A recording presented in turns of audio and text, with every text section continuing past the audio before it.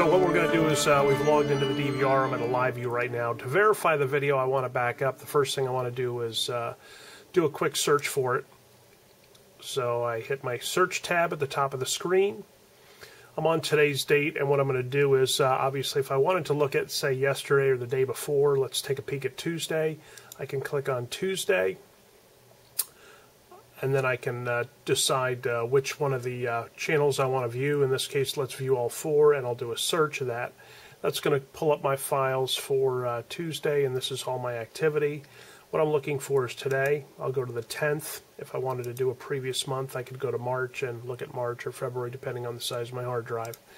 But we're looking for April 10th. So I'm on April 10th, and I'm going to go on just channel number 1. So I'm unclicking the bank of channels and just clicking on one, do a search, and this shows my time frame 0, 100 through 4, 5, and it looks like we're not quite at 5 o'clock when we're getting in this morning. But I'm going to hit play, and I don't need to enter the time. If I wanted to put in a different time, I could do that, say noon. I don't want to see the first file of the day. In this case, I'm looking for the very first file of the day. I'm going to leave it blank and just hit the play button. And this is showing me that at 5:14 and 54 seconds that she entered the store and is just now getting there and getting set up. So if I want to keep a permanent record of this, what I'm going to do is I'm going to jump over to my backup tab, click on that, and I'm going to do a search, and I'm just going to put in 0500. I know there were no videos prior to that because I've already looked at the span. And I'll put in 05, I'm sorry. Yeah, 0559. So a 1 hour cycle.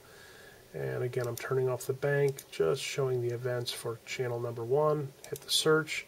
And the reason I don't have to be specific on my time is once I enter that, it's pulling all the events for that 1 hour.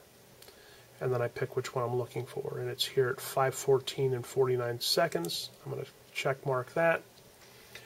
I'm going to see the file path in which I want to save that information. If I'm not sure, if I haven't done this already, click on Browse, and I can say make a new file folder, tell it where I want to put my files. In this case, I've called it DVR backup files, and I'm going to click OK.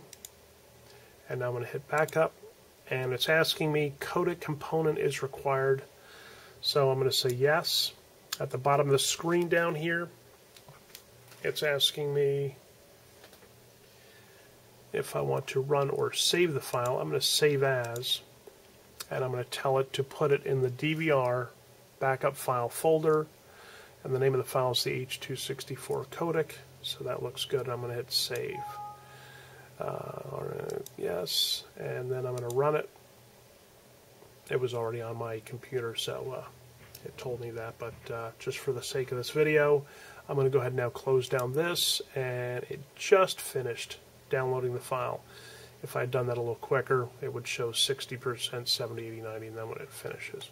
So it looks like I'm all done here. To confirm I've got the proper video, I'm just going to minimize this real quick, open up that file folder, and there's my codec file, and then the video incident, and they're labeled. So here's a camera 1, the start time and stop time of the video, and I'm just going to double click it to make sure that's the video that I was looking for.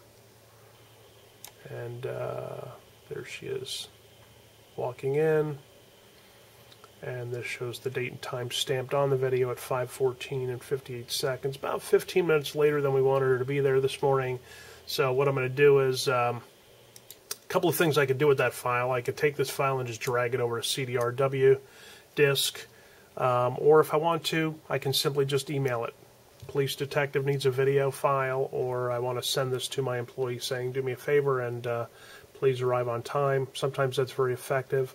So I'll right-click that, and I'm just going to send to mail recipient, and then I can enter their email address and whatever notes I want to put on there, or send it to a police detective or whatever else I need to do with the file. So that's all there is to it. Hope this was helpful. If it made things simpler for you and you enjoy this, give us a like down there on the video. Just click on that you liked it. Subscribe to our channel, and we appreciate you watching videos from American Wireless Alarm. You can go to our website at awafl.com and see other how-to videos on security products and video surveillance. Thanks and have a great day.